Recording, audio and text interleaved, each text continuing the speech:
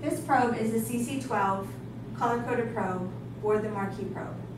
This probe is to help us determine the periodontal status of our patient's pockets, also measured in millimeters, 3, 6, 9, and 12. You will notice these thick bands, and those allow us for better visualization of where the periodontal pocket is. The limitations with this probe is there's no lines to demarcate each individual measurement, like a 1, a 2, a 4, a 5, and so on. When I'm using this probe to measure, I'm starting, this would be a 1. As I make my way up, this is going to be a 2. The bottom of the thick bold line is a 3.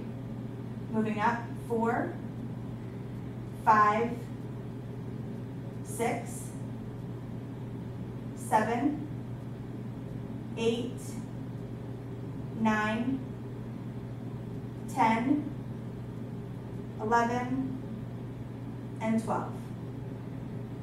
When you're using this probe to measure, you do need to estimate. If my probe is at an angle, this reading right here, the bottom of the pocket is reading a 1, but we take the higher number. So this reading would actually be a 2. If I'm doing the same thing and I come across a pocket that is reading this, this is actually going to be a 4 millimeter reading.